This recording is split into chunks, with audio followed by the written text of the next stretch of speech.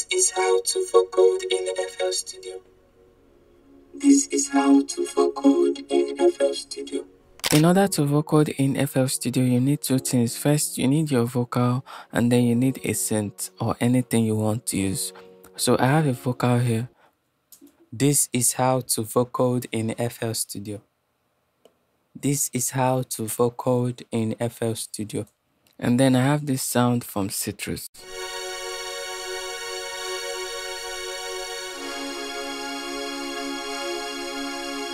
So make sure two of them are routed into individual mixer tracks. So I have the vocal on one, then I have the synth on two. So the next thing you have to do is select both of them and then route them into another mixer track. So we are going to be using the mixer track tray for this. So this is where we are going to be applying the vocoder. So all you have to do is select both of them and then right click in this mixer track routing box and then select route this track only. Now once you've routed them, all you have to do is go to the track that you routed them to and then select the FL Studio vocoder or any vocoder you want to use, but we're going to be using the FL Studio vocodex. So this is what the vocoder looks like. So if you look closely here, you're going to see a mode and then a carrier. So this place is where you're going to sidechain the vocal. So the vocal, we have the vocal on the mixer input 1, the mixer track 1, so we're going to route it into the 1, and then the next one we have the synth. So the synth, we have it on the second mixer track, which is mixer track number 2.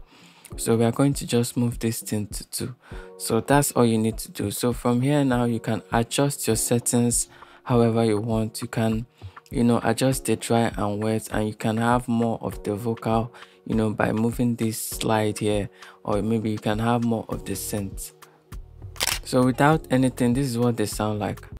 This is how to vocode in FL Studio. This is how to vocode in FL Studio. This is how to vocode in FL Studio.